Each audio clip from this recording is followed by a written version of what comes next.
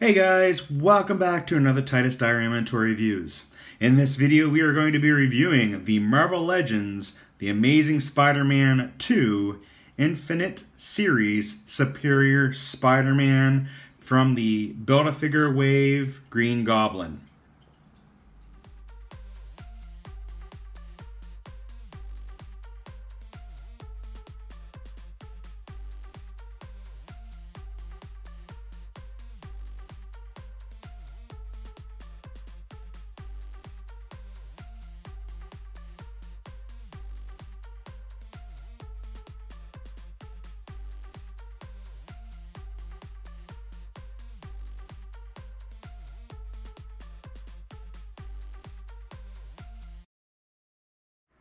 As you can see from the photos, Superior Spider-Man comes in the standard window box Marvel Legends packaging.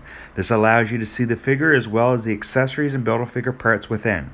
The side of the packaging has artwork that showcases the figure in the box, and the back of the packaging shows us the product shot of the figure as well as a short bio and of course any other figures required to complete this wave.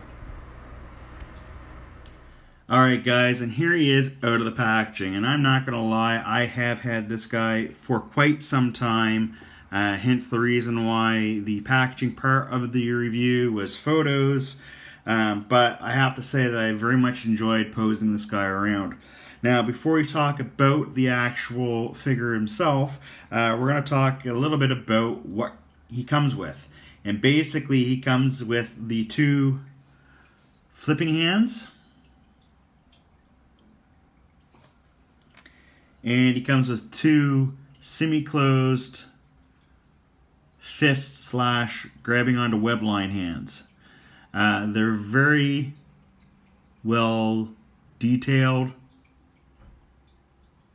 The paintwork on both of them came out fairly well. I would have to say for the figure itself, the paintwork for the most part came out pretty good. I have a couple spots where it's not the best, but hey, I can't complain. The sculpting, I'm just going to bring him up here so you guys can see his head here a little bit better. Came out really well. And like I said, the line work for the most part is also done well as well. The body mold they used looks nice. I do think the hips look a little wide, but you don't really notice that when you have them posed. And on my figure, the legs are slightly warped out of the packaging. I haven't gone ahead and fixed it, mainly because I usually have them posed in like a jumping pose, so it doesn't really matter.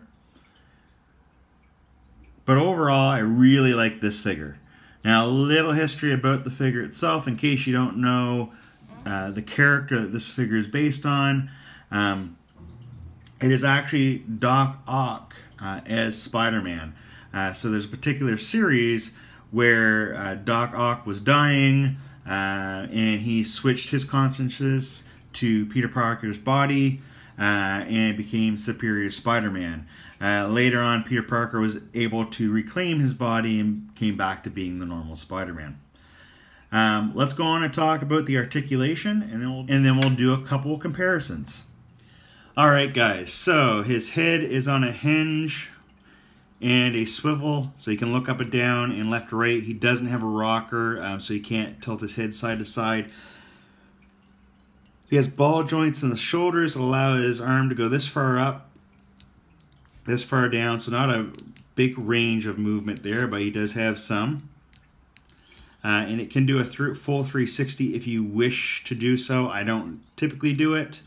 He does have a butterfly joint to allow movement of the arms forward and backwards for some better posing.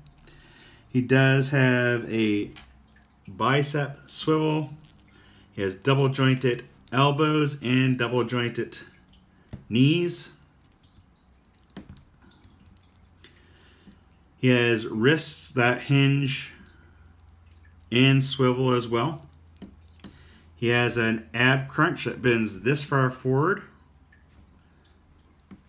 bends this far back, He has a hip swivel, upper thigh swivel, T-jointed leg joints, and his feet can hinge down this far, hinge forward this far, and he does have an ankle rocker which allows for ankle pivot.